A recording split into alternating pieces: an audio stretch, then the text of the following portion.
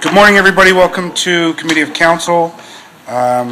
Today at the first item, approval of agenda. Before I go to the board, I'm going to ask Council or Committee to allow item 8.3.1, the presentation in economic development, be brought forward just before item 7.2.1 when we get to that. Also, Councillor Willens is on vacation. Councillor Dillons will be here. He's running late due to personal reasons. Councillor Moore. Thank you, Mr. Chairman. I would like to add an item. I'm not sure whether it's 6.3 or 6.5. A matter came up yesterday about provincial funding at the BIA meeting, and I was hoping to get some clarification or ask. So it's kind of a question, but it might evolve into asking staff to report back. Okay. What's the subject for provincial funding for what? It's provincial, I don't know. Oh, just provincial funding. Provincial funding for, and somehow the BIA have some information, but not sufficient information to report to the board. Okay. Okay, item 8.3.2. Provincial funding. Mayor Jeffrey. Thank you, Chair. I wonder if, because it's the Valentine's Day, that we could add an announcement by the fire department since they put out a press release speaking about Valentine's Day. Absolutely. Announcements. That'll be under announcements 4.1. Thank you, Chair.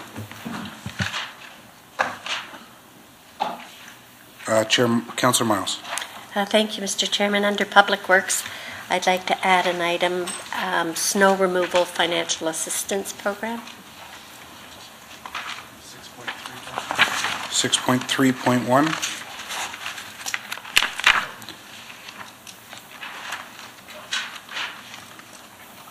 Okay, anybody else?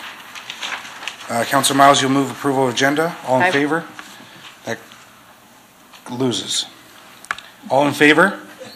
That carries. And there any declarations of conflict of interest? Seeing none, consent agenda. Would anybody like to add, move, delete? Mayor Jeffrey. Mr. Chair, can I suggest that we put 9.2.2 into consent? I believe this is a housekeeping item, just to help move our agenda along. Okay, 9.2.2.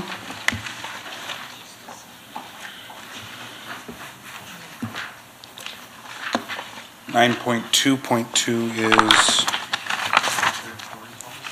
administrative authority policy. Everybody okay with that? Okay. Mayor Jeffrey, you move consent? Yep. All in favor? That carries. Under announcements, we have 4.1 fire video that was recently added. Who's taking this over? Chief? Mayor Jeffrey, yep. Can I just start? So the Brampton Fire Department put out a press release, which I kind of disagree with slightly. They said, forget the chocolates this Valentine's Day, and I actually don't think you should ever forget the chocolates on Valentine's Day, but I agree with them when they say nothing says I love you more than a working smoke alarm, and I believe the fire department's put together a good video, and they're working with us to try and promote this because if you don't have time to exit your home, that is the most valuable thing you can give somebody that you love, to care for them. So I asked the Chief if he'd show the video and give us a little update. Great. Chief? Thank you, Mayor Jeffrey, members of committee. Maybe we'll play the video first and I'll say a few words. Thank you. Sounds good.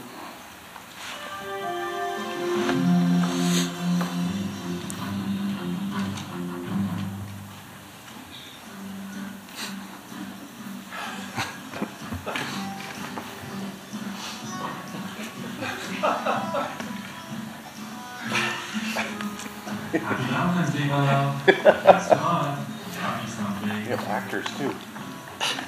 It's Victoria? Yeah, sometimes. Oh, honey, you really do love me. Let's install it together.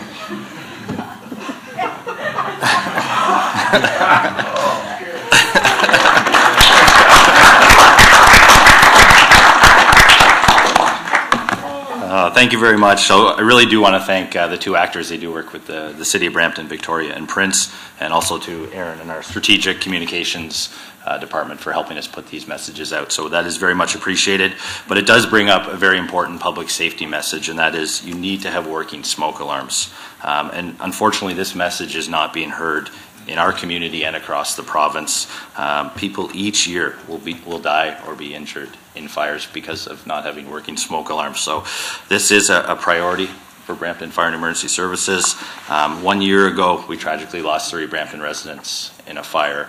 And we don't want that to ever happen again. And this is happening across the province where people aren't having working smoke alarms and people are dying. So we do have to get the message out. It's a simple concept.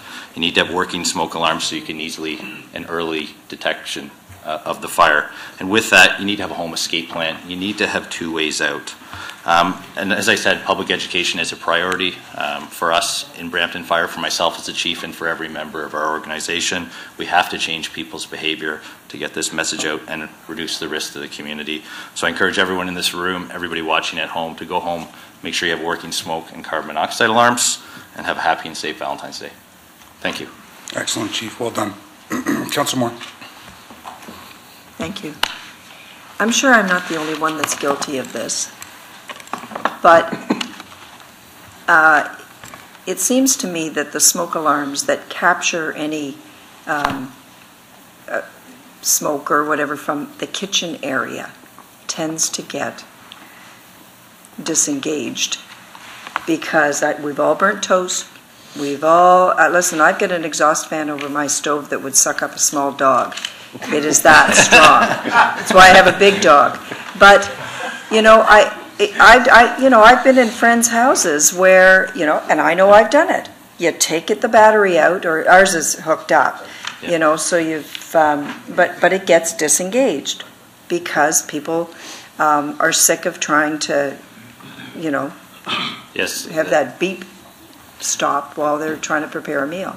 No, through the chair, that is a problem. A lot of the new alarms have a hush feature on them, so you can use that. If you check out our website, there's information about how to properly install them and where to properly install them. Never take a battery out, never disable them, because they need to be there, especially when you're sleeping at night. That's typically when we see a lot of these fires. But again, we have to keep it top of mind. It's easy to be complacent or not think about it or think about other life events and stressors. So just want to take the time to remind everybody and be safe. Yeah, well, we just changed ours in January because Rona had them all on sale with the hush feature on it. So great. I said, you're going to buy one of those. But a lot of people are not. And so I think there's a lot of homes in the city and probably everywhere that have that that particular smoke alarm. Yes, most of them will have that now, and you can get a 10-year sealed battery as well. That's right. That will last for 10 years. So. Okay, thank you. Thank you. I guess just an additional question to that. With the new development going up in Brampton, do we mandate that all smoke alarms and carbon monoxide detectors have to be hardwired into the new builds? So through the chair, that will be in the building code. In the newest version of the building code, they also have the smoke and CO alarms that are hardwired and interconnected, but also the visual strobes. You may see those in very new homes. So when that goes off, the alarm will go off, but you also see that visual strobe that's very, very apparent and visible. Good. Great. Okay. Our next item is delegation 5.1. From Parade Commander and Poppy Trust Fund Chair, Royal Canadian Legion, Branch 15, Certificate of Appreciation for the City's contribution to the 2017 Poppy campaign. Welcome, sir. Good morning, sir, and to all the members of council. I'm here today to talk about the Poppy campaign last year. We started the Poppy campaign with the raising of the flag on the last Friday in October, and it ran until November the 11th, obviously. Through that time, we also, for the first time, put banners on Main Street, visualizing vets, both past and present, and we produced an excellent video that we showed in council at one point in time as well.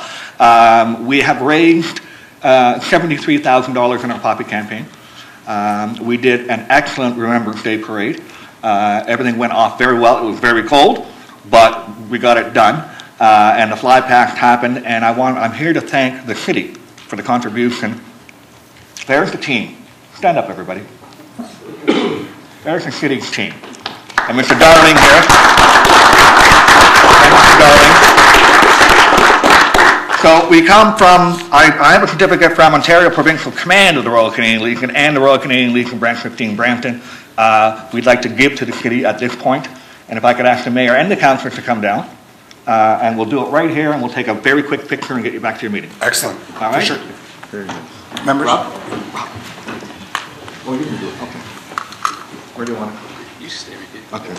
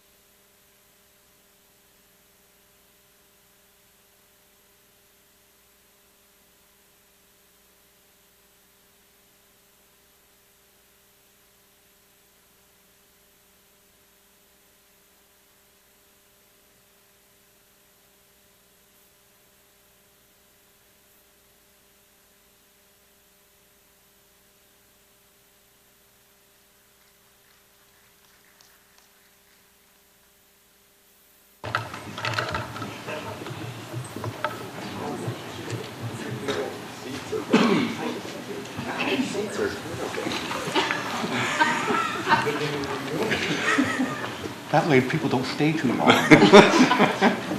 That's the plot, yeah.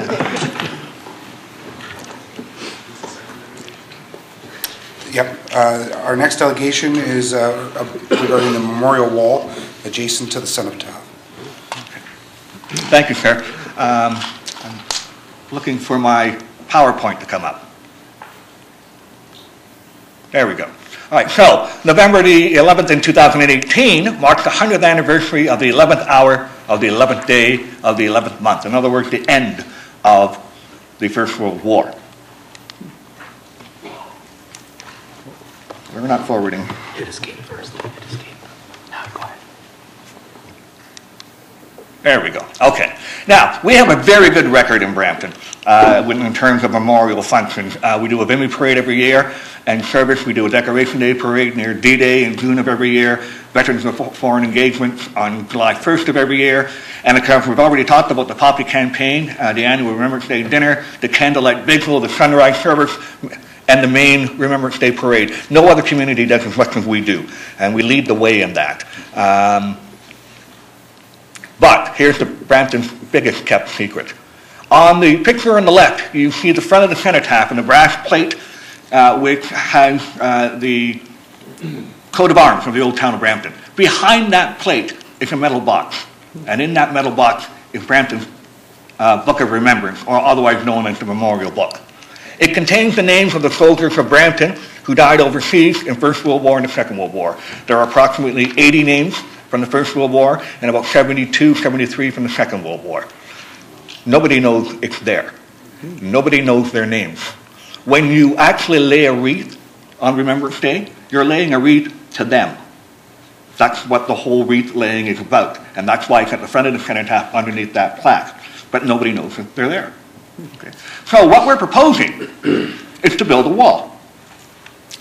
The wall will be, I'll get to location in a minute, but it will be situated on the grass behind the cenotaph. The dimensions are approximately 4 feet high, about 10 to 12 feet long, and about 2.5 feet wide. Now, the one thing about this, and the way the design is made, is that I understand there's some talk about either refurbishing or redesigning Ken Williams Square.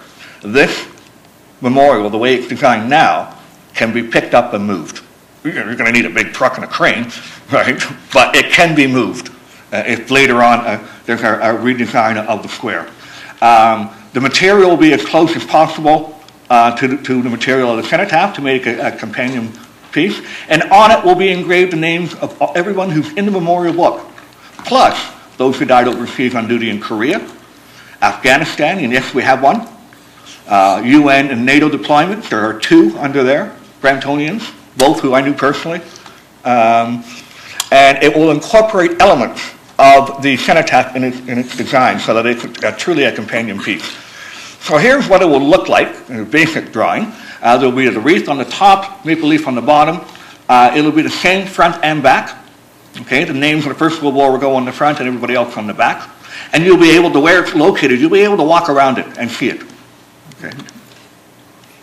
So the wreath, well, let's look at the top picture first. On the bottom, we've put the maple leaf with a scroll. Well, that comes right off the cenotaph. That's on the cenotaph right above the plaque. Okay, so you can see that on that picture. The corners will be the same as the pictures on the left. Okay, the wreath on the top will be the wreath that's on the top of the cenotaph. On the sides, we will take the swords of justice that are on the cenotaph and put them on the end pieces of the monument. So it will tie in very nicely. So that's a quick look at the front. You see the wreath at the top, maple leaf on the bottom, swords on the side. And the wording is, the city of Brampton gratefully remembers those who made the ultimate sacrifice in the service of our country. World War I will be on the front. World War II, Korea, United Nations, NATO, and Afghanistan on the rear. Location, you can see on the red circle there, it's behind the cenotaph in the grass there. Part of it will be under that tree, part of it will be out in the sunshine.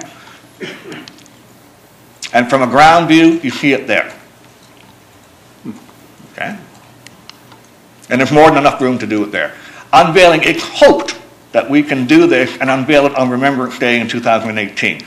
Time is short for that. It's not impossible, but if it can't be done, then what we'll do is when we open the Poppy campaign, we'll do a ceremonial sod turn, and we will unveil it when we do our Bimini Parade in April 2019. That's plan B. But ideally, if we can move quickly on it, then we'll go for Remembrance Day. Material costs and funding. All right, we're looking at, for the cost of the wall itself and construction is estimated at $12,000 to $15,000.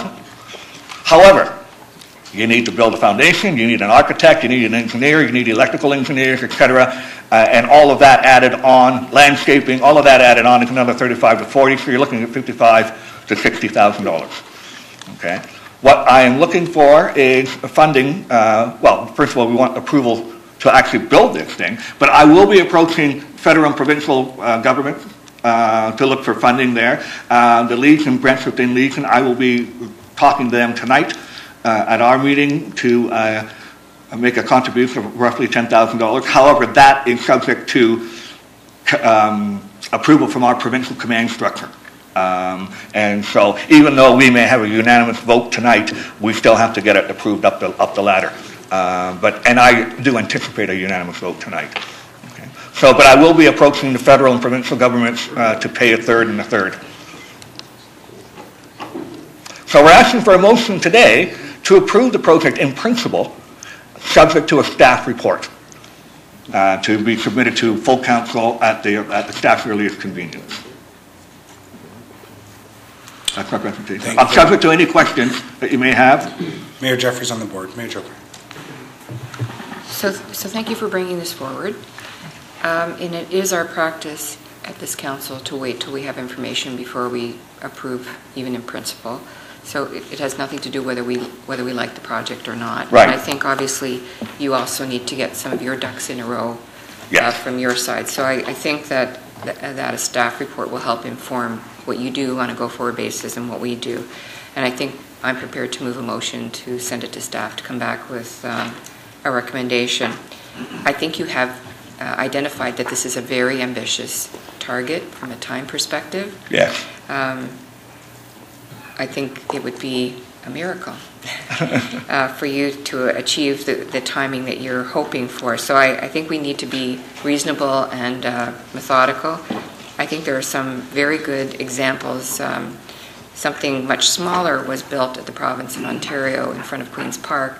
And as I said to you earlier, I would reach out to the Speaker's office to find out how they did it, because you don't really need to reinvent the wheel, and I think there's some really good suggestions that they could make to help make the project we do go even more quickly. So I'm happy to assist you in those conversations with Thank you. federal or provincial members.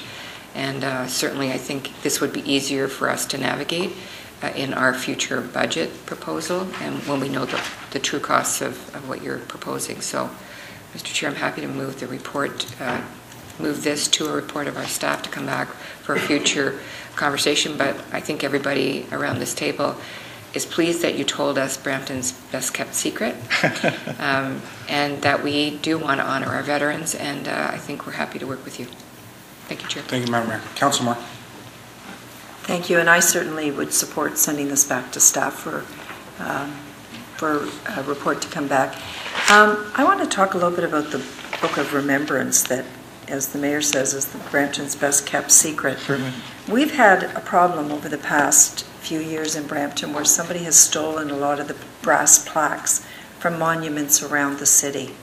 I know that this one is very prominent and, with security, but sometimes even with the best of security, things can go missing. So it concerns me that the brass plaque is on the cenotaph with something that is, quite frankly, priceless behind it. We can replace the plaque, but we can't replace the Book of Remembrance. So I guess I just put that out there. I don't know if staff even knew that the book was there, and we've done our best to try and protect those brass plaques that didn't get stolen across the city. I don't know, maybe at some point we can get a report on whether or not they've been replaced. I know the one at Church and Scott Street went missing a few years ago, and I don't know whether it's been replaced yet or not, but it should be. But I put that out there just as something, like I said. My understanding with respect to this particular plaque, now there are 3 screws, because in 2013 we actually refurbished the book and had it had PAMA look at it and did some conservation work on it, and we put it back in. There are 3 screws, and it looks like that's the only thing holding that plaque on, but my understanding is that plaque is also epoxied on. That's my understanding, and if that's the case, that's very secure. Well, either way, I think we need to do a little bit of investigation here and make sure that it is secure and safe. Thank you. Thank you. Thanks, Councilor Moore. Just on Mayor Jeffrey's motion, what I'd like to see in the report coming back is, I don't know if I like that area. I can picture in my mind where you want to put it. I don't know if it's big enough. I pasted out.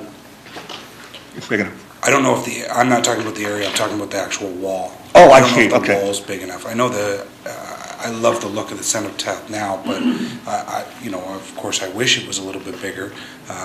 So therefore, I don't know if that wall is the right size or not. I don't want something to get kind of lost in everything else that's going on in Kenwell Square there. So I'd like to understand if we can go bigger. Is that the right spot? And I'd like that to be included in the report, if that's okay. So I don't have anything written, but I think everybody understands what the motion is. All in favor? That carries. Madam Mayor, you'll move for receipt of the delegation as well. All in favor? That carries. Thank you very much. Thank you. Thank you, Chair, and thank you, Council. You're welcome. Our next item is an added item by Councillor Miles, item 6.3.1. Councillor Miles, you put your name on the list and I'll turn your mic on. Put your name on the list. Perfect. Okay. I guess my question is through you to Mr. Patushka. And these are questions that have been raised by some senior citizens in the community in regards to our snow removal financial assistance program. So I know there are good reasons why we have the eligibility criteria that we have, but I'm just wondering how much flexibility there is in this program.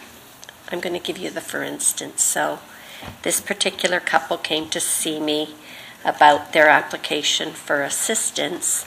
The husband is 75 and the wife, he's married to a much younger woman. She's not 65 yet, so she's in her early 60s. and neither one of them are capable of shoveling snow, but they don't qualify. So, I mean, she's not in a wheelchair, so in order, the house is in her name, and in order for them to apply, she would have to have some kind of physical disability, be in a wheelchair, etc. So, do we have any flexibility built into this? Through you, Mr. Chair, I think what you should do, Councillor, is send that particular instance to me so we can re-review it. Okay. Their other question is in regards to the criteria where, and this was from another senior, you know how they have to track the exact dates that someone comes and removes their snow? Well, they were wondering why they couldn't just, for the winter, say, if they get $200, they contract with a neighbor or someone to come and do snow removal for the sum of $200 and submit one amount. Can they do that? Through you, Mr. Chair, the invoices that are collected at the end of the winter season, we're very liberal as to how we interpret those invoices, so I don't think that would be a concern. Okay. But it would have to be an after, not a before. It'll be an after, not a before. Okay, good. Thank you. That's all. That's it, okay. That concludes Public Works. Is there any questions on anything that they heard or anybody that pertains to Public Works? Seeing none, we'll move on to Community Services. We have no staff presentations. We have a report that was brought forward, item 8.3.1, which is a staff presentation, I believe. Councillor Moore, do you want to, you're on the board, would you like to speak before the presentation? No, follow. Okay.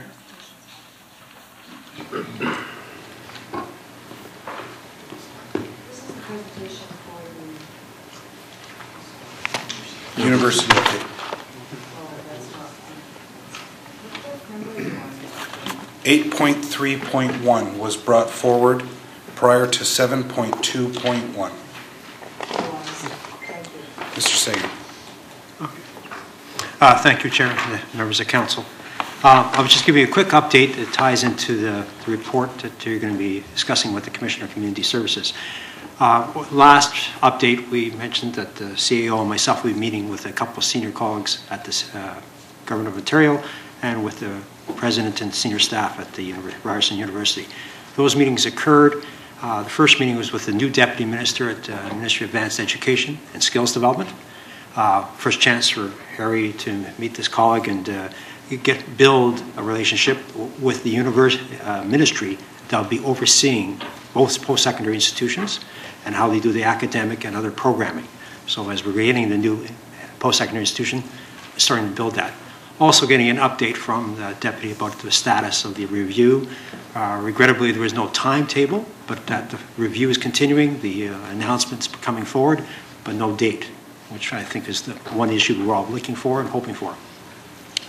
Secondly, we met with the President Lachemi, who also spoke at the September 6th State of the City and gave a fairly open and transparent address about his views. In that meeting, we had the special advisor who is leading the work with the province, and also a new colleague, the executive lead for the Brampton Initiative, who had been the acting provost, senior colleague within the Ryerson establishment, Dr. Chris Evans. And I wanted to make that known because this is the first time we've had a chance to work with Ryerson at a strategic level, linking all the activities they're going to be doing here rather than this part, this part, this part. And this ties into the report because Dr. Evans met with us, the CEO, the Commissioner, several staff, to have an idea of what we've been doing in Brampton, the acquisitions we've been making that help think through the campus in downtown, how it ties into the other initiatives, whether it's the Reimagine, the Mobility Hub, and other activities, how this is their investment in the city and ours will help transform the downtown. And he came up by the GO train, so he got a good sense of how the GO train will interact with the campus. And then we took Commissioner Menendez asked Dr. Evans to visit a number of the sites in the downtown, starting at the Gage Park, walking them through to get a sense of the potential student experience. And after that, we had a discussion on the key elements that we prepared and our September 6th report to you about how do we coordinate a number of things with Ryerson and the MOU between Ryerson and ourselves. And as a result of his efforts, myself and the Commissioner are going to establish weekly meetings with Dr. Evans to help drive the coordination of the two buildings and also help develop this MOU. So when the province announces, we can report back to you about the provincial announcement, the economic impact statement, and importantly, for our investment, what are the commitments back from Ryerson? What are our commitments to Ryerson to help establish this new university? But key to that is moving forward in conjunction with Ryerson. So I just want to set that stage prior to the report. Are any questions? Okay, Councilor Moore? Can I speak to the We can purpose bring and the report? We can bring the report 7.2? forward, item 7.2.1 at this time. Well, we're all political creatures around here, so I think we figured out that the announcement is probably going to be pretty close to the election. And quite frankly, I don't care as long as it's for more than 1,000 students and more than 90 million.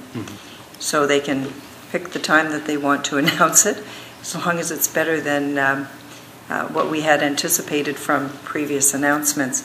On 7.2.1, and reading the report, absolutely I support the report. But I like to put something out there that's a little different.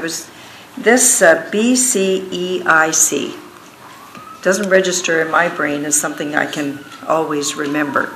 So I was, when I read the report, I thought, I'm going to put this out there as something that we can refer to this as something better. Downtown Brampton, we've talked about it being center ice. Center ice along the Kitchener-Waterloo-Toronto corridor. I've heard Bob Darling say it. Brampton is center ice. We talk about the Rose Theatre as a performing arts venue that people achieve, with their performances and whatnot. They come to, in our downtown Brampton, center ice. So I'd like to propose that we refer to our BCEIC, that we just rework the letters and come up with center ice. Because, I don't know how staff feel about that around here, but, it's just taking the existing letters, Brampton Center for Innovation, Collaboration, and Education. Because I have to keep trying to think of, okay, so what are the three? I know it's innovation, and so on. So I'm going to put that out. I'm going to refer to it as center ice because that's what Brampton is. We are center ice. Thank you, Councilor Moore. Councilor Spovieri. Thank you, Mr. Chairman. Thank you, Bob, for the update. I hope that you're right, Councillor, about the announcement. I just hope that they don't want to wait till after the election's over. Maybe they don't know what. In case they don't, I don't know what's going to happen if they don't win. If the commitment is still going to be, if it's still going to be held, the commitment to build a university in Brampton. I'm really getting squeaky. I'm really getting a little nervous that this announcement has been postponed again, and what their intentions are. But the question I have, through Mr. Chairman, is to Mr. Bob, is there's been, and I'm sure you're aware that there's been quite a lot of talk in the community, especially the business community, about the location of the library, of the university, downtown Brampton. There seems to be, I've been reading some stuff coming through to me, and there seems to be some concern amongst the downtown business community that if this site is not properly chosen, it could really do a lot of negative effects to the downtown. And somehow I kind of, I'm hearing that because I do agree that we must have the proper location. And we've never really gone to an exercise to look at what is the proper location for Brampton, what are the advantages of one over the other, and and should council take a position and say, we believe that this is the location that council, based on our research and our consulting with the community and the business community and the downtown community, we feel that this is the location that we prefer as a council. We've never done that, and I'm just wondering whether we should be doing that, and I'd just like to get your view on that, whether you... Councillor Sprovieri, council has gone through that exercise. Not really, no. We went through an exercise to see kind of what was the best sites. No, we haven't. We haven't? No, I don't believe so. I'm seeing a lot of heads going, yes, we have. Well, did we pick a number of sites, possible sites, or one best site? I can't say that council said, that's the site. Yeah, I don't think we did. We did have a presentation to members of council. And we chose this, we did determine whether it's the best site? We don't get to choose what the best site is. Well, I understand that, but I believe that the council should have a view. Through the chair to the councillor, you're right, chair and as member of council. My colleague Michelle McCollum took you through a good discussion of potential sites across the city. Then there was a strong sense, if not unanimous, that the preferred general site would be the downtown. There's also an indication that this would be a Ryerson decision.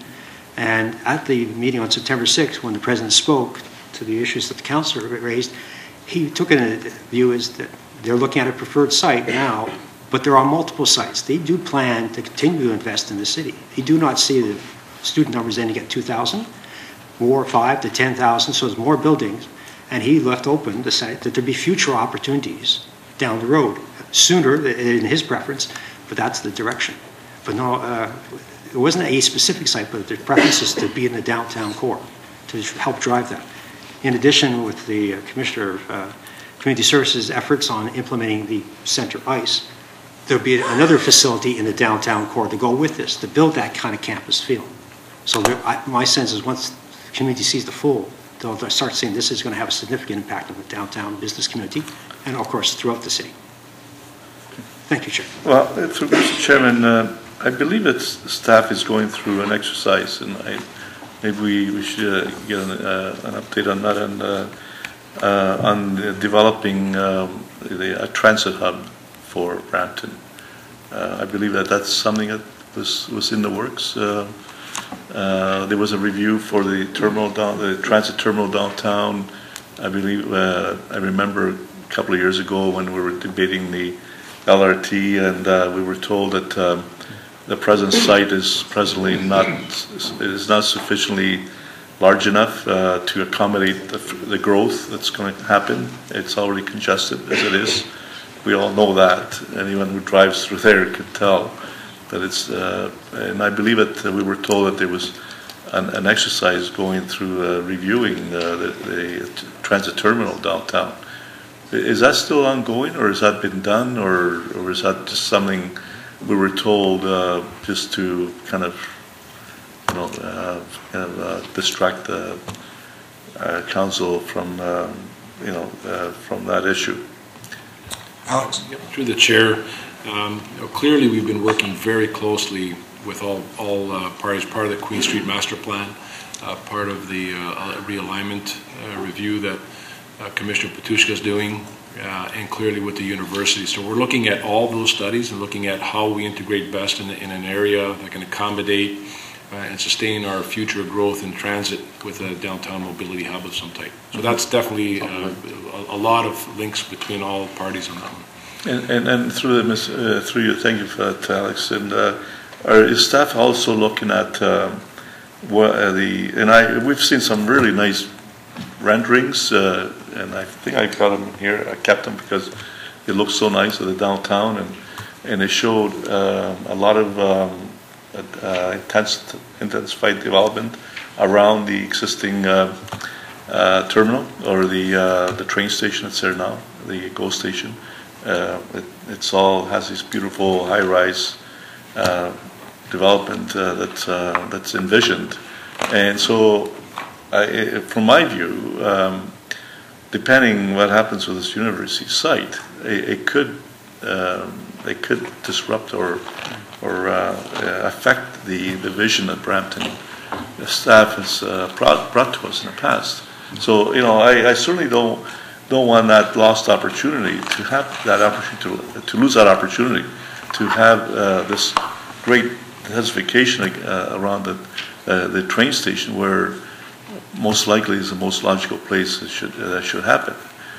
And if the Ryerson decides they want to pluck their site right there, to me that's not good for Brampton. The university is good for Brampton, but if we have several locations that are available, that are possibilities, I think that, we shouldn't sit back and just let it happen. I think we should be proactive and determine what is the best site for Brampton, and council should make that decision. Councillor Spovier, Mr. Schlein.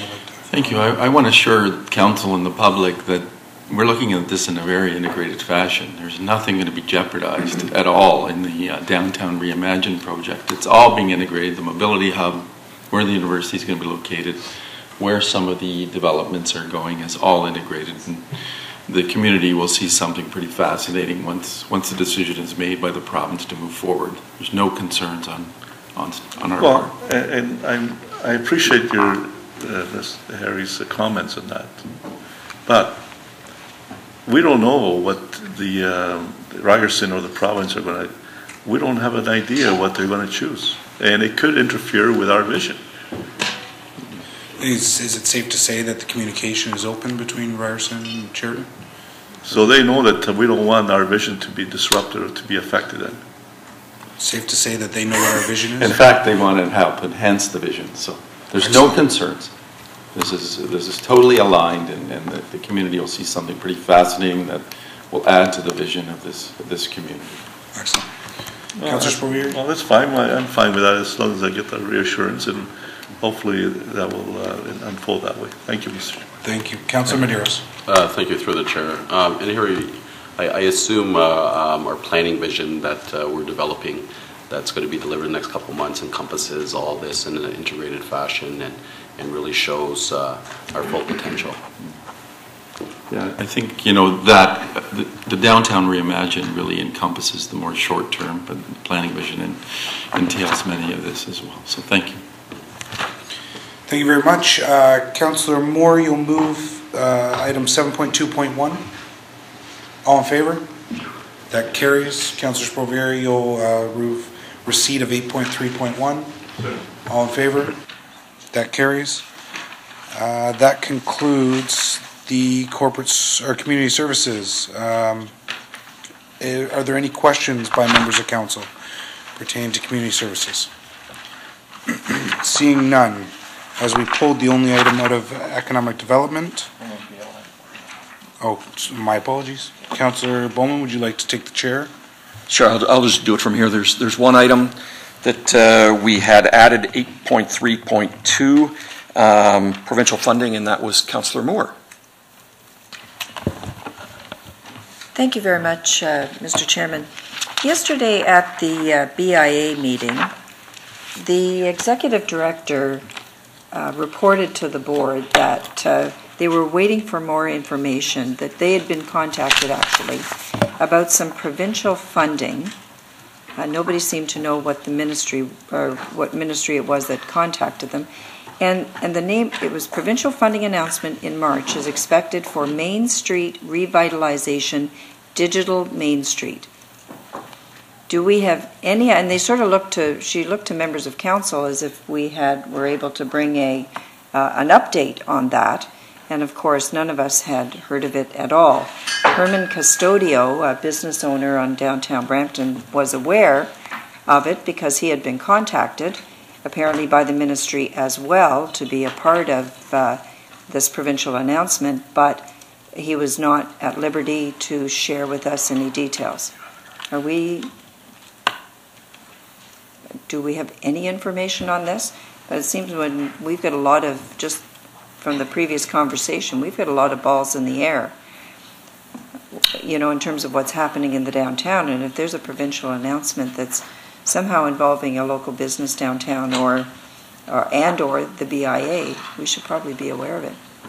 So through the chair, to Councillor Moore, I'll reach out to the executive director this morning and find out exactly what was mentioned at the meeting yesterday and provide council an update. Okay, that's fine, but she didn't have any information. But we haven't heard anything. She didn't have any more information. She may know the ministry. But, yeah, we haven't heard anything. Okay, I'll leave it in your good hands. Thank you. Thank you very much, Councillor Moore. Seeing no other questions, we will move on to Councillor question period. Does anybody have any questions about anything presented from Economic Development today? Seeing none, we will move on to Corporate Services section and Chair Miles.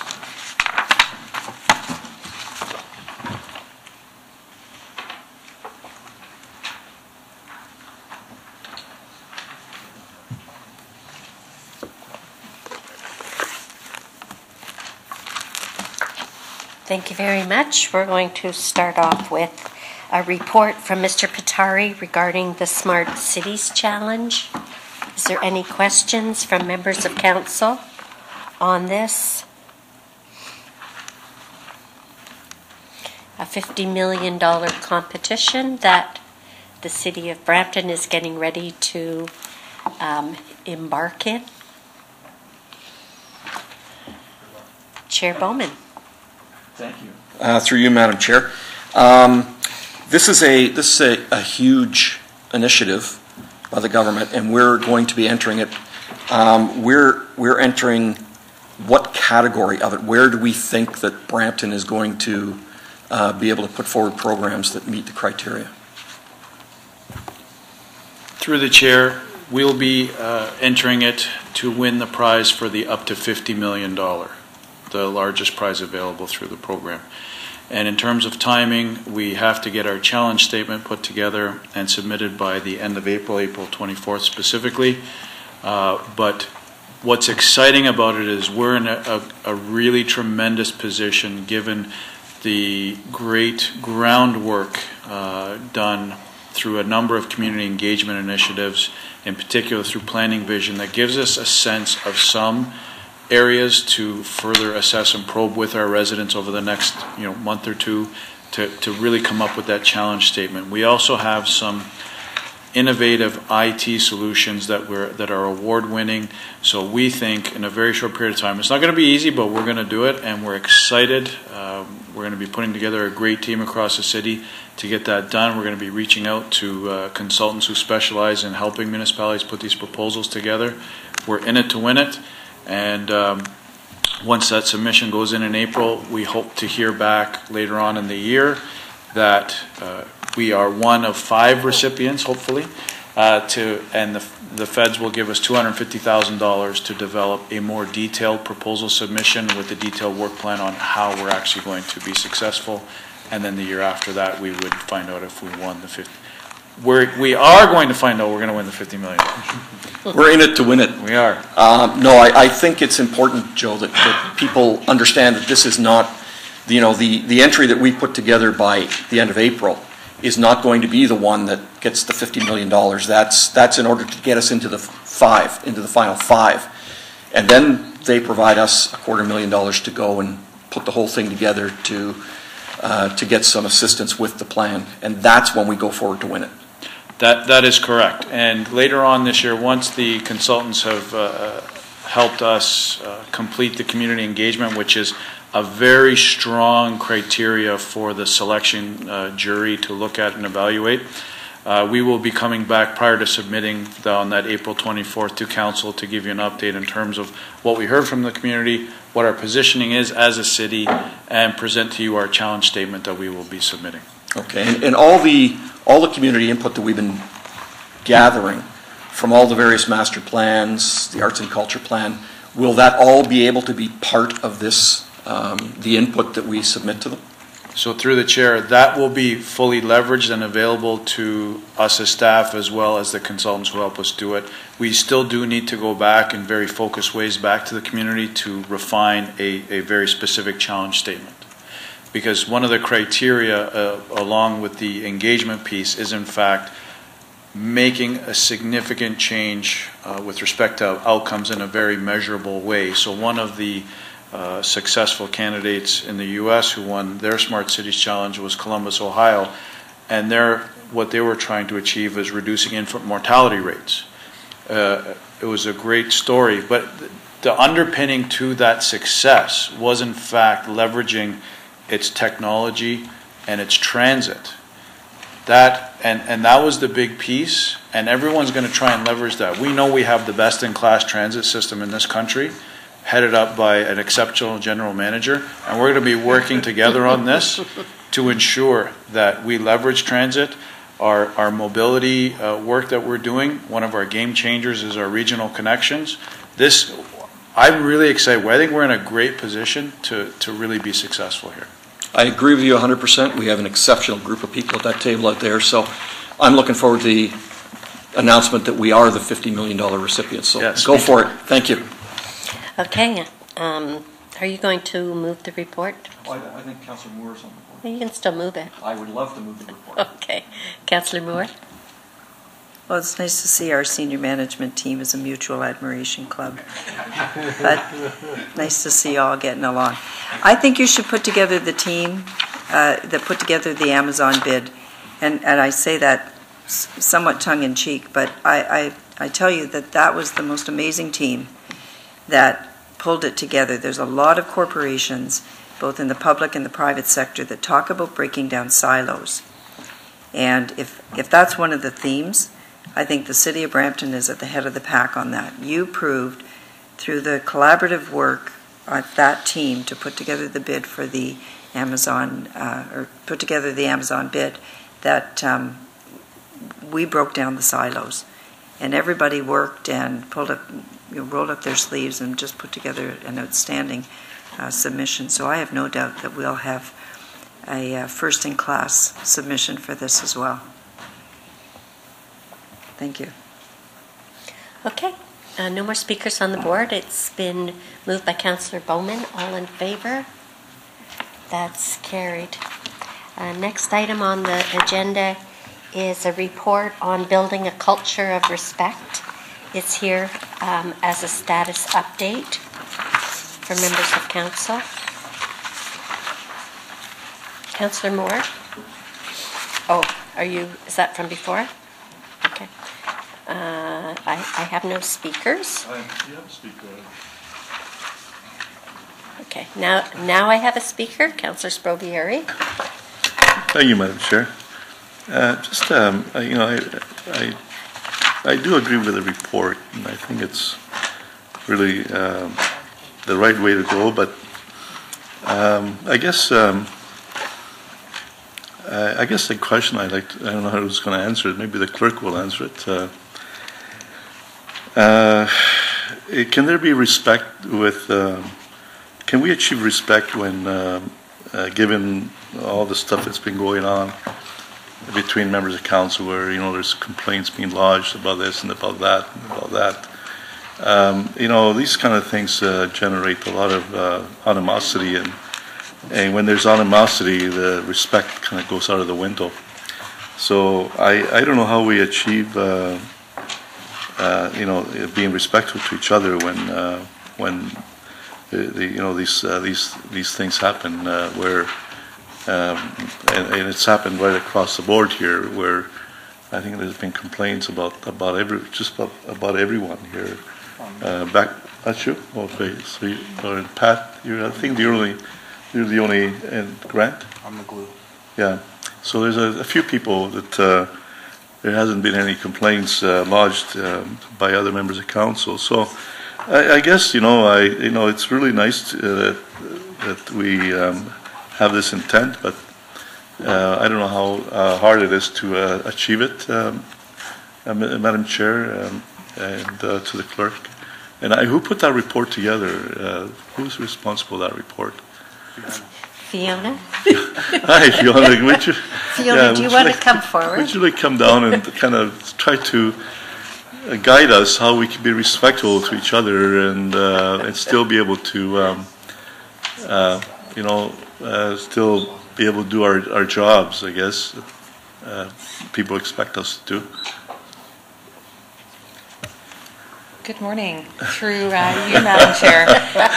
Foundationally, this report does speak to respect within our organization. It speaks to respect for staff, for elected officials, for all of our leaders to build that culture, and for individuals who come to receive a program or service. We're here to demonstrate respect, and our hope is that we also gain respect back. I mean, ultimately, for people to have a respectful relationship, it takes two individuals, and sometimes many more, depending on the nature of the circumstance. But it takes two individuals to really respect each other's perspective, to respect each other's values. So again, there's not a simple solution because it is very personalized, very individualized. But at the core, as an expectation of this organization, and I look to our CAO, who has been very clear in the messaging, is we expect everyone to demonstrate respect. And these policies and these practices, they extend to all individuals within the city and those individuals who access our services. Well, and I understand that through the chair, but when we don't demonstrate respect here around this table, there's a lot of focus on us here within ourselves, and I know the mission statement is great, and I know that. I believe that there's been great respect between staff and council and staff, and employees, and I've never seen anything else but that here around this table. But certainly, whenever we kind of get off the handle here, it does give the public a bad impression, and having this mission statement. Sometimes it's going to be hard to follow given the dynamics of what goes on here. So, Ms. Peaceful, did you want to respond to that? No, you're good. Okay. Thank you. Thank you, Madam Chair. Okay, Councillor Paleche. Thank you, Madam Chair, and thank you for this report. I really appreciate the mission statement, and I guess it was a little bit into last year that at the end of last year, or maybe in mid last year, that our admins actually had an opportunity through. I know Teresa Olson had provided them with an opportunity to work together and have some discussions with other areas in the city of Brampton. And the benefits that I heard that came from that were something that our admins had never really experienced before.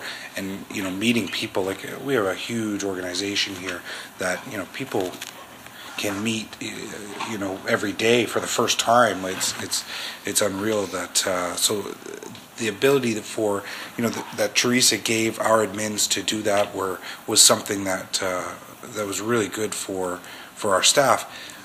So my question is, for the rest of the organization, where are we? Because it's one thing to have a mission statement, but it's another thing to actually, walk the walk and try and get, we talked about, taking down the silos, and I think we've done a good job at that. But where is there opportunity for these people to actually get together, work one-on-one basis from two separate situations in the organization? Thank you. Through you, Madam Chair. Very good point, and that was an example that actually I was speaking with Teresa yesterday, and she reminded me of some of the efforts to do that. So there's a few things we're going to do, particularly around the respectful workplace. There's some resources that we will make available, e-learning, in-class sessions, communications that will be targeted to all employees, to all leaders, to elected officials. And in parallel, we're also looking at a diversity and inclusion strategy that we've just started working on. And diversity is really your mix of how you bring people and diversity of experiences and backgrounds. But inclusion is actually when you bring people together and you provide people the opportunity to, almost walk in somebody else's shoes for a period of time. And that was a perfect example of bringing people together that may not formally, informally they connect, but you brought a formal opportunity for them to understand each other's challenges, their work priorities. And so within part of our diversity and inclusion strategy, we're going to be looking for those opportunities. And we've actually been looking at some job shadowing programs. So it's very similar efforts that help just create a sense of respect and a sense of awareness of what we bring to the table. Excellent. That's great. Thanks, Madam Chair. Happy to move the report. Thank you. I do have a question, Fiona, and thank you for the report. So members of council have a code of conduct, and which we're required to have, which really, is pretty all-encompassing about what we can and cannot do, and if we breach that code, there are penalties. What is there within the corporation if people act disrespectfully to one another or to a member of the public, or even if a member of council acts disrespectfully to a member of staff? How do you deal with those through human resources? Thank you, Madam Chair, and very good question. So we have a few different mechanisms to do that. So within the respectful workplace policy, there's a very clear process that outlines informal resolution, formal resolution. So depending on the nature of the matter, the issue, will help guide. We also have an employee code of conduct, so there is an expectation that employees behave in a manner that aligns with the employee code of conduct, that aligns with the respectful workplace. We've also been going out to employees to say, what are the values that matter to them? What are those key principles that they're willing to stand up for? And we'll be bringing a report to council in, I think it's about 8 weeks on that matter. So we have a number of pieces that help us to ensure alignment. In cases where there's disrespectful conduct, we undertake investigations. Investigations are part of our business, and we look into what's the issue, what's the matter, and we come back with recommendations. How can people build a better working relationship? If somebody had some behavior or action that caused concern, what's the way to get to some type of resolution so there's a productive working relationship? And again, based on that foundation of respect. So we look to employee code of conduct and the respectful workplace policy when those issues happen. And that is aligned when it's employee to employee, it's with a customer, and so our leaders and HR work very closely. Okay, good. Thank you very much. Okay, I have a motion then by Councillor Peleche to move the recommendations. Let me just check. Move the recommendations in the report. All in favor? That's carried. Thank you very much. The next item is government relations matters. Questions before government relations. Is there any questions, Councillor Fortini? Through Madam Chair, I think this is would be for Commissioner Patari. On the OMB, I got many calls again on the Airbnb. Do we know if we're going to get this report quickly in, because people don't want to face all summer again or spring with these problems? And I got 3 calls yesterday on it because I've been telling them it's coming. So through the chair, I appreciate the calls and the interest. We've had some preliminary meetings with staff. We're having an additional meeting on this Friday just to develop a very clear game plan so we can get back to you and to council in terms of what makes the most sense. Airbnb primarily is a zoning bylaw issue, and the zoning bylaw is not going to be fully reviewed probably for several years. So that does not address some of the issues that we are facing as a city with respect to some of the concerns that you're identifying. So what we're trying to do is develop a mitigation strategy that addresses either developing a unique bylaw related to Airbnb, or can we look at some of our existing bylaws and amend them to address some of these issues.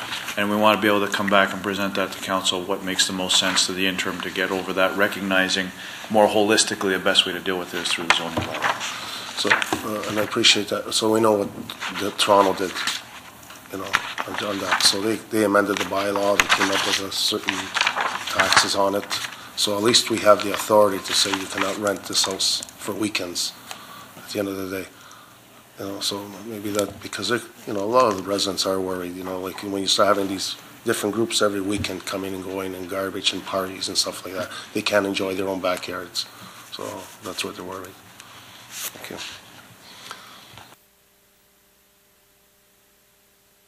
Moving on then to government relations matters. Lowell, are there any questions on the information that Lowell has provided to members of council? Michael Palache? We had asked for a report on the GTA West. Is that you coming to report? Yes. Or Through you, Madam Chair, yes. I didn't have a hand. Through you, Madam Chair, I'll go do my preamble short today, but on behalf of the government relations person here, happy Valentine's Day. Up until last Friday, full disclosure, I was going to give you a rousing summary of all the meetings that are taking place tomorrow at Regional Council, but the announcement of the GTA West Corridor kind of cut that short, so I was told that I have to focus on that, other than to say that next week or tomorrow is Regional Committee Day. If you have any questions or thoughts that you would like any answers to, happy to provide those in advance of tomorrow. We're to start with the GTA West Corridor. This has been a long played out story with the province, the region appeal, the city, as well as the town of Caledon. And the region, I don't mean the region appeal, but the broader region in the 905 area. I understand that this was raised this week at the Planning Committee, so while I may rehash some of the points there, staff, in particular the Commissioner of Planning, really thought that just to kind of give you a little bit of a brief backup, like take a little step back, how did we get here, what do we know, what's changed, what we don't know, and what we're doing. But overall, when we started to really reflect on this, I think what the province is doing is they're resetting the process here. They're changing the rules of engagement about how we plan for this particular area, and for us it's northwest and northeast Brampton. I'm not going to focus a lot on the timeline because I'm sure everybody around this table really appreciates where this started and where we are today. But in reality, this is probably about a 13, 14 year timeline to actually get to this point. It's taken a lot of advocacy on the region's point, as well as the city of Brampton, to advocate, let's get through this EA process, or eventually let's just get to an answer by the province. So even getting to that point has been a lot of AMOs, a lot of letters to the Premier, to the ministers, about let's get a decision. So we finally have our answer. When I talk about the what's changed piece, that's where I really want you to start thinking about this timeline, because in 13, 14 years, the province, the world, and the advancement of innovation and technology really has changed. So I'm going to try to tie a little bit of what's changed, not only from the province, but even within our own, what's within our control within the city, has changed since 2008 when the GTA West Corridor started. So what do we know? We know that the province has taken the panel's advice to not go forward with the EA process. The province, through the advisory panel, has decided that through their numbers and through a revised analysis that a highway is not necessarily the best approach for this corridor. And what they have done, and I'll talk a little bit more about this in the next slide, is now what they're going to be doing with the corridors, they're going to be evaluating it through a study, the Northwest GTA Corridor Identification Study. And this is really, and then eventually this will get rolled up into the Golden Horseshoe Transportation Plan, which is being reviewed as we speak. So it's no longer going to be an EA process. And they provided a little bit of timelines going forward. So they've actually started, and talking to staff and kind of what we know is we weren't even aware of that the province has started going down this road. So between in December 2017, MTO as well as the utilities started to look at this study from a infrastructure, not only from a road perspective or from a transportation perspective, but also from a utilities perspective. We know that it's going to be a third the size of the original study area. Right now they're going to be protecting it for at least the next 9 to 12 months while the study initiates itself. Hopefully it's sooner. And just to be clear, they're not doing an EA study, but once they identify an actual route within that beautiful purple line, very rarely do I get to talk about maps, so this is actually quite exciting for me, around the new purple line that's been released by the province. What we do know is that the corridor will probably fit within that purple line. And once that route is identified through this process, then they will commence an EA study on that route. From a City of Brampton perspective, and thanks to planning as well as GIS for picking apart the map that I just showed you about the implications for the City of Brampton. So we do know that development in the northwest and northeast Brampton it's critical, and that's come out in so many different lenses here. This decision really doesn't help alleviate the pressures there or advance the projects. So I think that's an important point for both northeast as well as northwest Brampton. So what's changed? To give credit to the province, and I think this is even advocacy from when I was my time at the region as well as here at the city, it's really important for the planning processes to be integrated. So to be fair, the province has initiated a lot of planning processes, the Greenbelt provincial policy statements, the growth plan, the big move in 2006, as well as more recently the Ontario's climate change policies. And one of the things that we've been advocating for is we wanted more integration, and we wanted more impacts around, complete communities, building healthy communities, really addressing the impacts of climate change as it relates to all these planning documents. From my perspective, this is not a planning perspective, it just seems that while the GTA West Corridor EA was going, these planning documents were going, and at no point did they actually align. So I think that's, from my perspective, that's kind of how we got here. It's the province was focusing on integration, they were focusing on the climate change, they were focusing on building complete communities, and the GTA West Corridor was happening in parallel without necessarily taking into account. And that's what some of the findings of the advisory panel found within their study. The second thing is the world of technology is changing. So we talk about autonomous vehicles. When the mayor attended the Big City Mayor's Caucus, and as we outlined what we heard from there, it's companies and car manufacturers are actually ready to scale autonomous vehicle car riding programs. So things are moving at such a fast pace that, again, because the GTA West Corridor started back in 2003, 2004, it never really accounted for the type of technology. So again, these are some of the things that's listed here, are some of the items that the report came out with as to why they decided the way they did. So what we don't know, so this is captured on one slide or two slides, but they're very critical, and staff really needs time to digest what does this decision actually mean for the City of Brampton, but again, for the region of Peel, but also on a broader scale. So here are some things that we've identified, uncertainty around what does this mean around northwest and also northeast Brampton. How does this, when is the timing for this? So again, the study is just going to be a year process, but the EA can go on for years again, so we're not really any closer to getting a final route through this important corridor. And the other things that we're talking about that we're starting to ask ourselves, because it comes around this council chamber so often, is how does this impact the activity rate? Because employment is very critical for the future success of the city. And again, we really have to take a step back and really understand what impact does this have on us. So what we're doing, reading the panel's report once isn't good enough. I think we have to go back through it and dissect it even more. Through the Commissioner of Planning, we are reaching out to the province for more information around the study, but also we need to get clarifications. We have to understand how the study is going to be impacting us and what opportunities do we as a municipality, can we actually feed into that process, because I think that it's important for us to have a place at that table if it's possible. I'm sure there's going to be some questions around if we're not doing a highway, then what? So talking to the planning staff, what's really important for us is now to take a look at this, and do we have to revisit things like our transportation demand modeling that we did a number of years ago. But we just have to do more than that. We have to make sure that the way we model is somewhat consistent with where the province is going, or what they use for their modeling, which we don't know yet, because the two should be parallel, especially when we make a case as to what is the actual transportation infrastructure need for this area.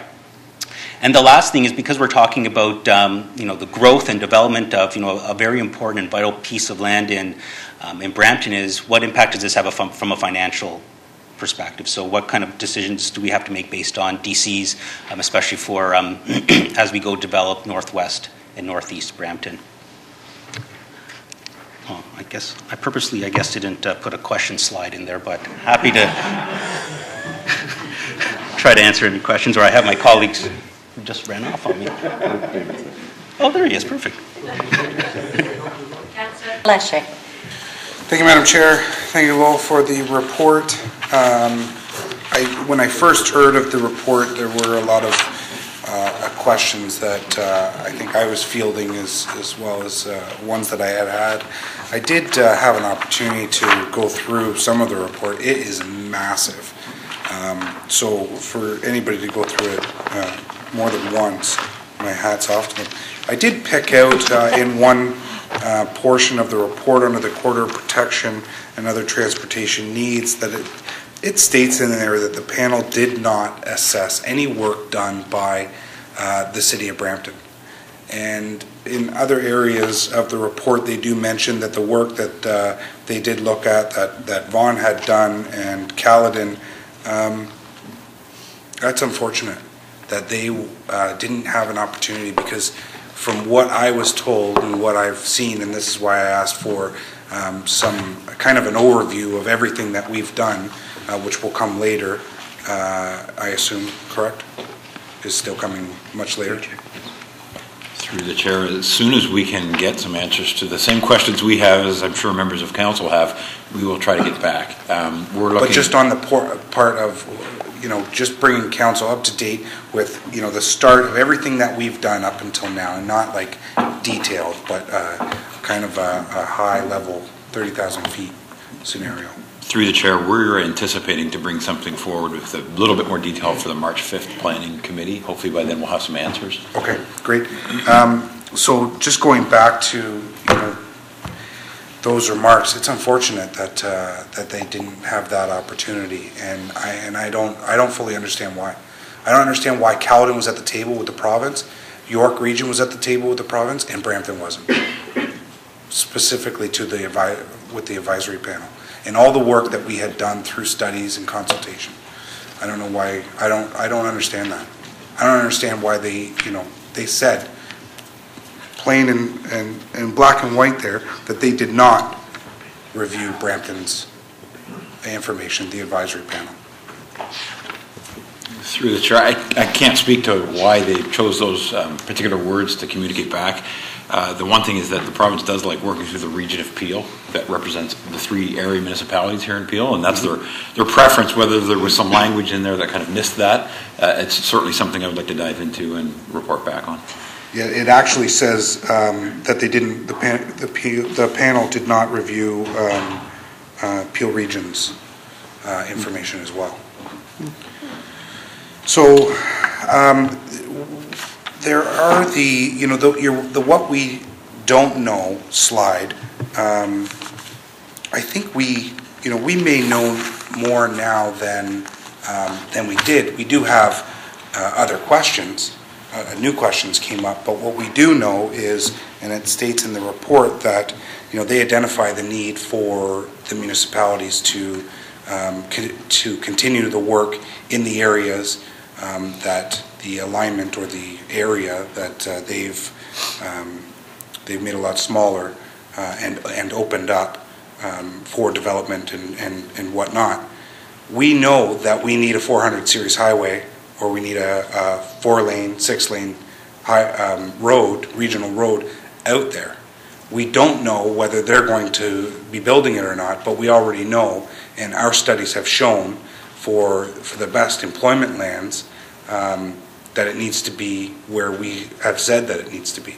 So I think work needs to begin on looking at putting that road somewhere. I think what this does accomplish is we now have the ability to actually do something specifically in the Northwest Brampton.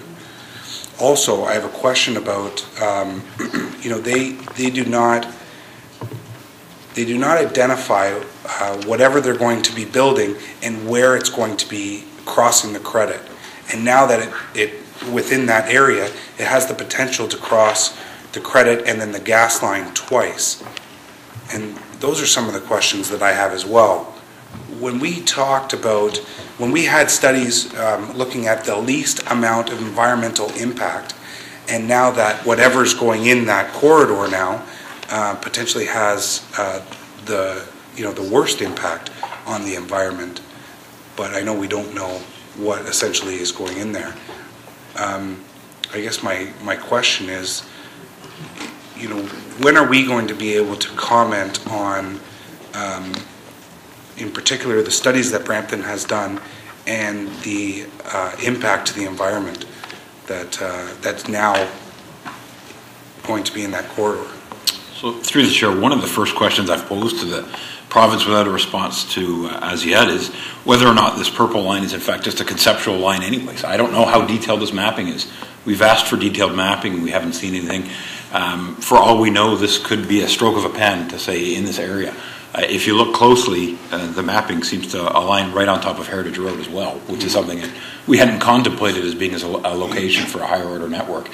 So, those are some foundational questions we've got to get some answers to, and then we'll be in a better position to understand what the thought was behind this and what the plans are. And I said it on Monday, and if it's determined that Heritage Road, it is going on Heritage Road, although there are a number of forests in there, and I don't know if they identify those. I don't know what if that's better than any other area. I would assume that putting any kind of network already on top of a road would probably be beneficial to the region. I just don't know how. I think it would be expensive due to the expropriation rather than there's a lot of houses on Heritage Road as opposed to going through any types of fields. So through the chair, the one thing we want to reiterate is that it seems to us that there's no commitment that this is even potentially a road at this point. Right. They're looking at transmission of electricity and other utilities. It's kind of silent on whether it would be any kind of road or some other kind of higher order transit is what they've spoken to. Other modeling work had been done that would suggest the Heritage Road or the existing road network was not really the alignment of a higher order transit network. So I don't know if it was deliberate that this purple line falls on top of Heritage Road, or again, we've got to get some detailed mapping and a better understanding of what the thought was behind this. So I've heard some people mention that they've taken an opportunity and done an overlay of what the province released to try and get a better understanding of where that is. But are you saying that it has the potential to not be exactly where that area has been shaded? Through the chair, I'm saying I don't know if this is detailed mapping or simply conceptual. We've asked through the ministry if it is in fact conceptual. I haven't heard responses yet. Okay. I guess, and I still have some other questions which relates to the work that we have done, but I'll kind of wait. I don't know if that actually looks like. There's a lot of work to be that we had done, and for council to have a better understanding of what, specifically the newer councillors. I don't know if that looks like a workshop or what. I don't know, but I leave it up to you to tell me how long and what that looks like. Through the chair, one of the items that we're certainly looking for greater clarity on is the assumptions about moving people. If the province has an interest in some other higher order transit, how do you shift people from a road-oriented community to something that would look different from that? And that's something we're anxious to hear from the province on.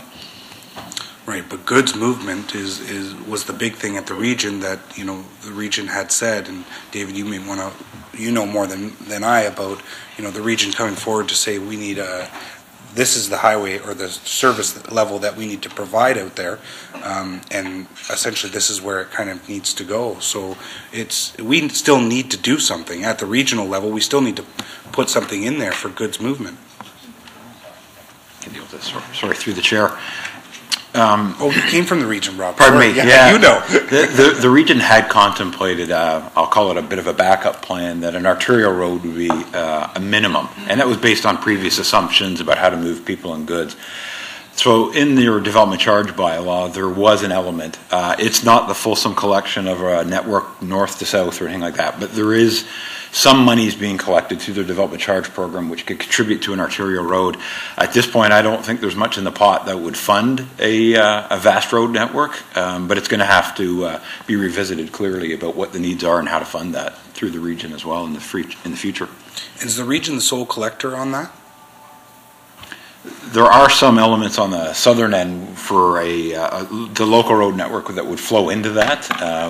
But the Brampton Parkway specifically is what we are collecting for. But again, it had been contemplated as not a replacement for this highway network. So there's some work to be done in terms of what would really suffice to serve the community.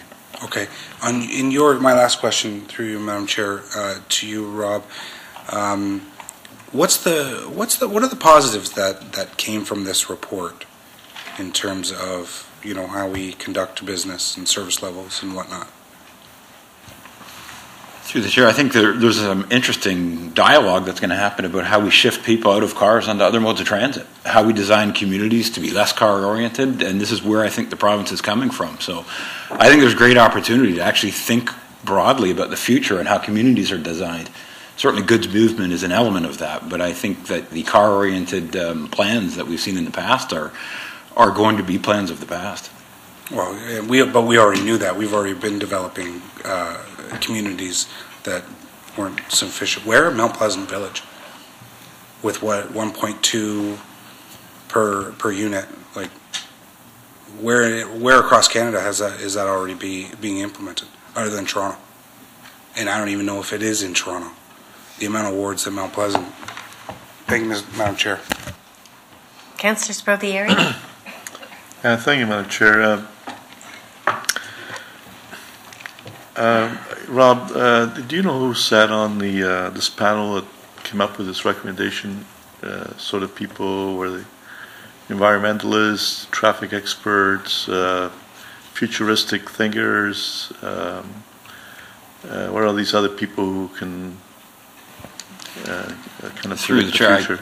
I actually don't have in front of me the list of the members, but there was definitely a slant on environmental protection and conservatism. There was environmental lawyers and the like, but I could furnish you with that if you'd like.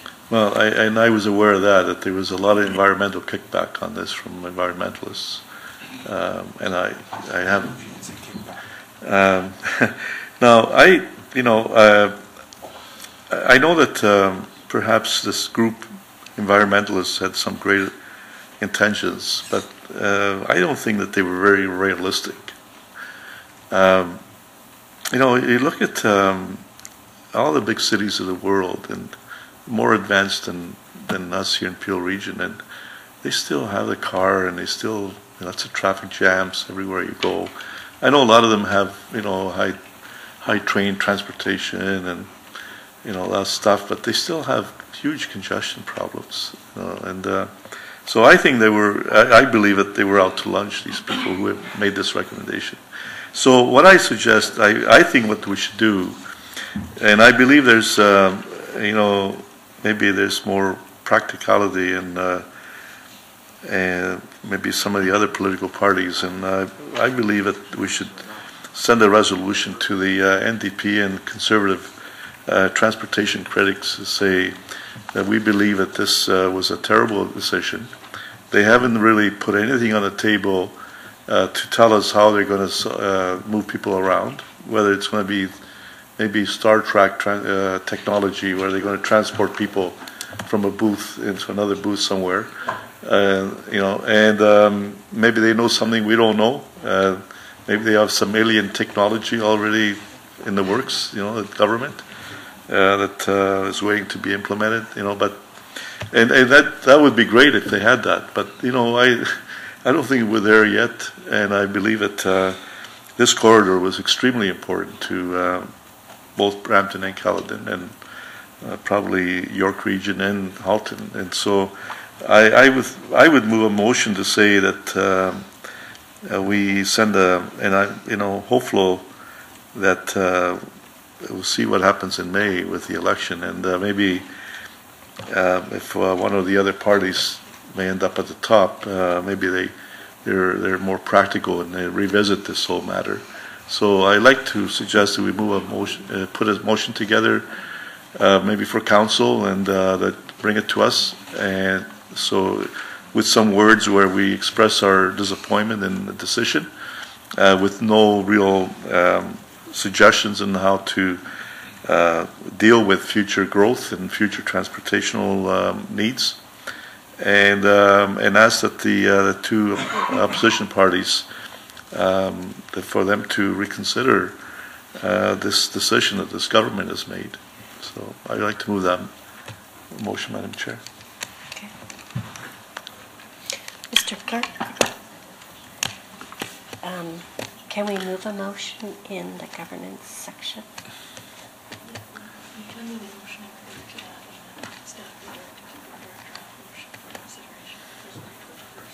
Okay, thanks. Yeah, and we should also send a motion to the minister, the president minister, expressing our disappointment in their decision. And I think that should be included too. Okay. Councillor Gibson, you're next. Thank you, Madam Chair. To go on. Thank you. Have we reached out to the property owners in that area yet to find out, or just to work with them to see what their reaction is being before they start lining up here to see what we're doing and send their lawyers after us and all that kind of stuff? Have we done any of that yet, or will we be doing all that? So they may, we don't know a lot, but they probably don't know a lot either. But maybe together we can figure this out. Through the chair, as yet I haven't reached out other than some communications with some of their legal representatives, but my plan would be to engage a couple of the representatives from the area to have some high-level discussions on what this means. Okay. I just hate to see them all of a sudden start lining up here and asking us questions and things like that, the things that we don't know, we don't have answers for. So if we're working together with them, maybe there's a way we can try to understand this whole thing. When we were in Ottawa at AMO, I know we had an opinion on the whole corridor thing. I can't remember. Did we meet with the opposition parties on our vision for the corridor? Did we express at that time? I can't remember. Through Chair to the councillor, it was part of our package for AMO. But we raised the issue of governance and healthcare during the meetings with the opposition, both NDP and PC. I also know that the region of Peel had a delegation with Minister Del Duca at the time, the Minister of Transportation, where he announced that, or he indicated that an announcement on the GTA West corridor was going to be imminent. So, fast forward 6 months, imminent is different.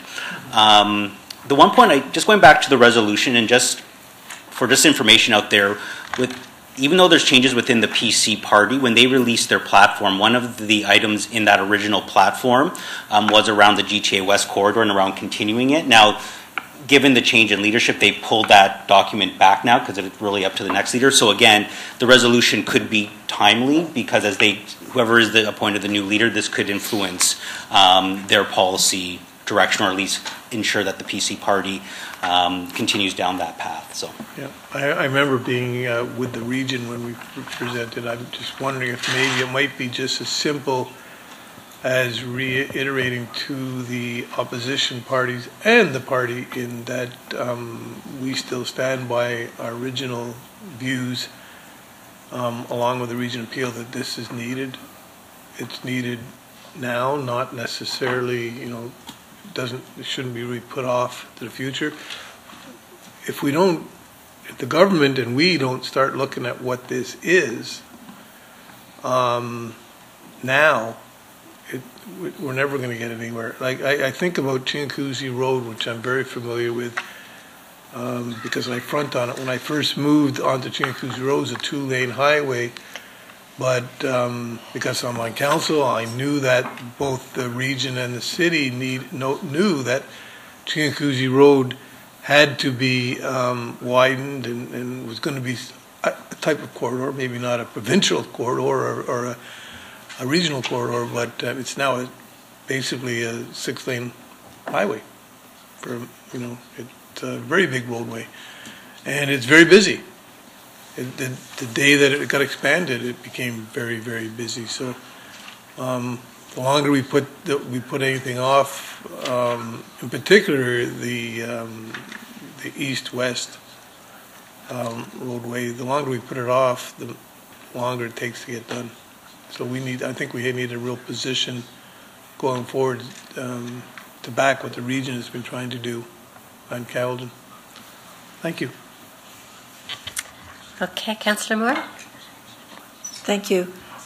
Just want to speak on what I think Councillor Spilberry's put a motion forward. I feel. Do you want me to read it? The motion? If you want to. Sure. That'll give you clarification. That staff be directed to prepare a draft motion for consideration at the City Council meeting of February the 21st, voicing the city's concern and requesting reconsideration of the decision to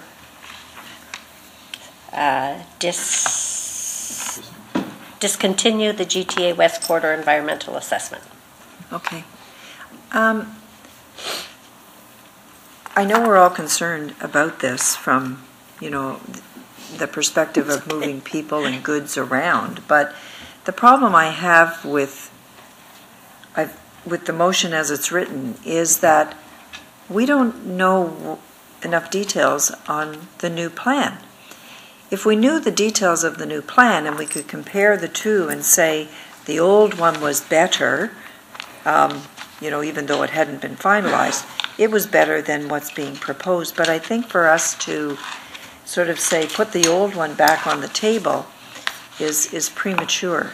I do think, however, that staff at the appropriate time should prepare a motion for us that is based on your best recommendation, given your understanding of what the old plan was going to achieve and what the new one is proposing to achieve. So, Councillor Spovieri, I don't disagree with you, but I disagree from the perspective that we don't know what the new one looks like. And maybe it's better and maybe it's not. But we can't make that judgment right now. So to have staff prepare a motion, I can support a motion that says, put the old one back on the table because I don't know. So, but a motion that directs staff to prepare a motion at the appropriate time when more information is available might be a better direction, so that we're not sending staff off at that time to prepare the recommendation, but we'll actually deal with more information on the details of the new plan and the motion at the same time. So, I don't know. So if I could just seek clarification, I think the Commissioner had indicated that he would be reporting back on the report around March the 5th, and I would expect at that time you would be able to provide council with your expert opinion as to the recommendations in the report going forward. So do you see that as a more appropriate time then for us to take a position? Through the chair, we're hopeful we'll have more information by March 5th. I'm not sure if we will. So we could work towards that date. Whether or not we're going to have a lot of these answered questions by then, it's not clear to me. Okay. So that isn't helpful. Sorry. Councillor Spovieri? Well, actually, I'm still on the board because I have another question that's sort of along that. We know the provincial government's provincial election is coming. We have... Time's up. Okay. We have... we've been doing ongoing advocacy to the degree that we've never done it in the past, thanks to bringing on Lowell, who's better preparing us. But what is our election strategy specifically? Are we going to have something that sort of pulls all of this together? Because it's one thing we know what the government's doing. You say that the People's Guarantee, I think whatever the Conservatives were calling theirs, but it might just be sitting in abeyance. I'm not getting the sense that there's going to be dramatic changes in that. Who knows? But, I guess there's the question. How are we preparing ourselves for an election strategy with all three party positions? Through you, Chair, to the Councillor, February 20th, Committee of Council. It's the date I'm targeting for the proposed election strategy. Within that, there's already been work. Everything that we've been doing from an advocacy point has kind of been building up to that. So the AMOs, the pre-budget submissions, the ongoing dialogues to the GR updates. My intention is to propose 4 themes. So one will be around governance, one will be around transportation, health, as well as innovation. So touching on to the work that we're doing through the university, as well as, I guess, Center ICE, I heard. in the love to morning. hear this. And then within that, there's going to be a toolbox of opportunities, so communicating with each of the major political parties. Also having the candidates here, I'm going to propose having the candidates here for a little one-on-one, so we can actually kind of flesh out some of those details and get a commitment from them, not just what the party will be doing, but also what they will be doing as a representative, and other tools in terms of leveraging communication, social media, but I'll also be drilling down what the proposed issues could be. So we can't go after everything, but I think what I've heard, there's a way to consolidate them and lump them into at least those four proposed themes. Thank you very much. I mean, clearly we're positioned better this time than I think we've ever been in, certainly during the recent past. But so sort of following along the theme of breaking down the silos, all of those areas that you talk about are, while they have a specific goal within those, they all complement each other. So as we do the advocacy, we need to link them all together. And I think the value of doing that is that, we did the presentation, or the mayor did the presentation for the provincial budget that was being put together. And but there's federal funding as well. I think if we approach this from the perspective that we're not just looking at one project, that it's it's sitting there, it's isolated. It actually, everything that we're doing has been strategic in terms of city building, whether it's center ice, whether it's the Zoom, whether it's the EAs on the alternative alignments, whether it was the Amazon bid, the Riverwalk. All of this ties together and supports all those other goals. So, I don't know if I'm making myself clear, but rather than just dealing with the Riverwalk in isolation, the Riverwalk is just one piece of downtown intensification, the Zoom transit, all those kinds of supports the transit hub in the downtown, and so on. So how do we build that package? I mean, you're the guy to do it with the team here, but. Thank you. It's through you, Chair, to the councillor. It's a big question. I hope when I come back and actually, let me just take a step back. Thank you, because that's exactly how we've been thinking about it from our strategic plan, especially when we made the pivot. It's you can't look at the 6 themes in isolation. They're all connected in some fashion. So when you take a look at them, some of the strengths are strong, some are a little bit weak, some there aren't connections. But if you look at the planning vision, the urban centers to Riverwalk, to regional connections, to Riverwalk, and I'm missing one, health partnerships and the university, which I think is innovation. It's they all touch on economic development in some fashion. So through the election strategy, my hope is, while there's 4 themes, is to really start telling the stories, what we're doing and the investments that you're making. It's really around building the legacy. So we're making some decisions now, but we know we need a provincial partner, we need a federal partner. The GTA West corridor is a key piece as we continue to build and we continue to construct the vision that we have for the city of Brampton. That's being led through the planning vision and Larry Beasley. So you're right, they're all connected, and hopefully through the advocacy strategy and the story I would propose to the next government of Ontario can hopefully start to, how does the Riverwalk fit into downtown Reimagine? How does it leverage, the mobility hubs? How does it touch on to all these various components and, climate change, Riverwalk, flood mitigation? It's huge, and I've heard this around the table, it really is the piece that's going to unlock economic development. So they're all interconnected in some way. One of the challenges is how do we do that visually? So hopefully the election strategy and the other work that we're doing can start to piece all those together. And just to go back to the report that Commissioner Patari had on the table today, pulling it all together supports the objective of the application that we'll put together for that as well. Okay, thank you. Okay, Councillor Spravieri, your motion is on the floor. Madam Chair. Okay, I hope you'll be brief. We do have another council meeting. Yeah, I will. Okay. Well, I think that, waiting for the province to give us more details, did they say when they're going to provide some more details or their plan of what the transportation Bedford's going to look like in the next few months? Through the chair, I haven't heard back at about immediate plans, but I suspect through their study period, which they've identified as 9 to 12 months, hopefully we'll be at the table and have further insights. But in terms of, this week or next week with more details, I'm not convinced they've got more to give me. But that's something that I'm looking forward to having a discussion with them. Well, I think it's wise to send a motion to the opposition. By that time, the election will have happened in May. And then let let whoever's doing the study come up with their vision. If it's practical to the new government, and I hope there will be a change.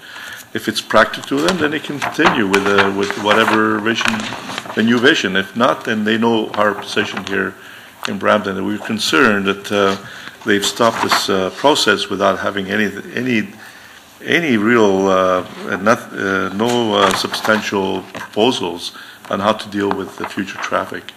So. Okay, so we have a motion on the floor that's been moved by Councillor Sprovieri. Basically, that staff be directed to prepare a draft motion for consideration and bring it back to council. Okay, all in favor of that motion? I just read it a few seconds ago, the whole thing. All in favor? 1, 2, 3, 4, 5, 6. That's carried. Thank you very much. And then I believe we are at the end of the agenda. I'm not going to take this line down. Public question period. There is a 15-minute limit on questions, but any member of the public can come forward and ask a question regarding any decision that was made at this meeting. So if there's anybody here who would like to speak, please come forward, state your name, and ask your question. Hello, my name is Sylvia. I'm a resident near the Kennedy and Steeles intersection. The council had talked about transit situation for downtown because of the university.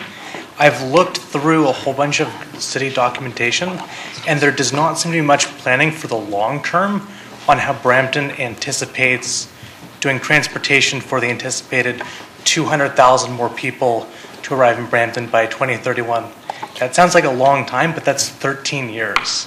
Okay, so I don't believe that item was on our agenda. Okay, it's for downtown. What are their plans to do it for that, for the 1,000 university students or more? Okay, so the CAO, you'll talk to him? Okay, good. Good. The CAO is going to clarify for you. Okay, great. Thank you. We have no more questions then. It's a special council meeting that we have not, okay, at 1 o'clock. Oh, at 1 o'clock, okay. Here in the chambers? Okay, so we're going to adjourn now, and our next regular meeting is Wednesday, February 28th. There is no in camera. It's a special council meeting, okay? Okay, meeting is adjourned.